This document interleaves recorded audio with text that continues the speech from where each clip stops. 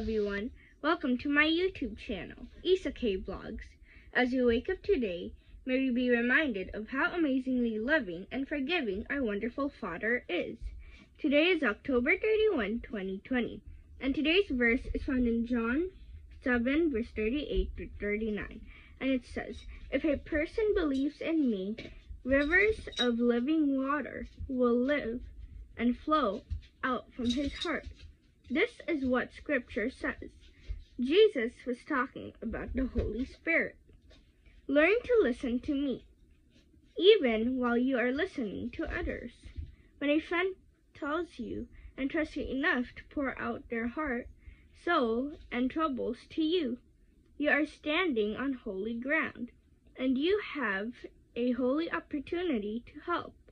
But if you use only your own thoughts and wisdom to help that person, then what you are offering is only dry crumbs. Instead, call on the Holy Spirit living inside you. Ask Him to think through you, live through you, love through you, and ask for Him for the words to say. The Spirit fills you with streams of living water, my love, joy, and peace. When you let Him control your listening and speaking, that living water flows through you and others. So listen to me while you are listening to others. You will be a blessing for them, and you will be blessed too.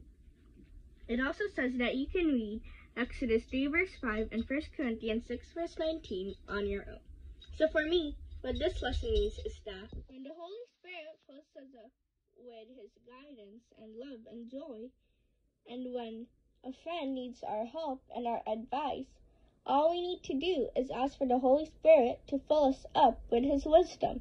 And when we ask for wisdom, we will be able to think through the Holy Spirit, and the Holy Spirit will be able to bless us so we can bless others. So thank you for watching. I'll see you tomorrow for the next vlog. Bye. God bless.